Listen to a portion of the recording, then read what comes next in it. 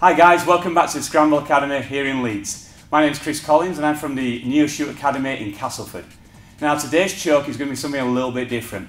We've been going over anaconda chokes a lot and this one is what I call a boa choke, okay? Like a boa constrictor or a feather boa around your neck, okay? Let's bring Liam in and we'll go through this. So again, Liam's on all fours, bit of a theme here. And I've gone here as if I'm sprawling.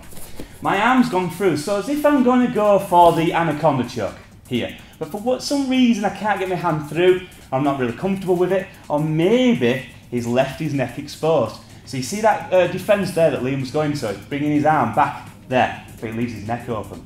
So let's take that.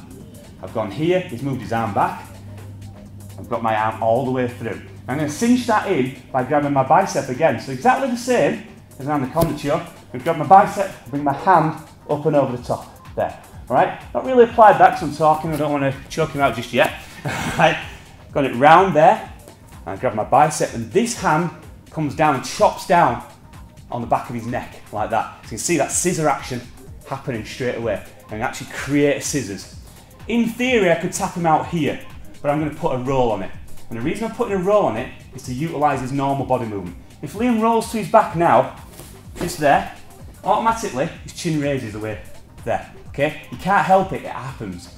So really experienced players will probably keep the chin tucked in, but generally when you roll somebody, the chin will raise for a split second. We're going to utilise that. So here, there, he's blocked it, gone for his neck, and I've locked it up there, okay? I'll keep it reasonably tight on him, but I'm going to be still quite nice to him, quite lightly, and he's alright. Okay, so from here, I'm going to roll towards the arm that's gone in here. So the arm that went round, I'm going to roll towards this elbow. There, lock it up, roll, bring him on top of you. So he's on top of my body now, alright?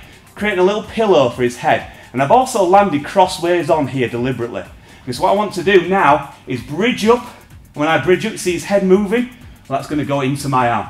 So lock it up here like that, hold it reasonably tight, bridge it up, and he's choking out. Okay? Let's go through that a little bit faster. What I'm going to also do is do that in one motion as well. So I'm not explaining it all the way through. So here, there, he blocks, I go for his neck and wrap it up.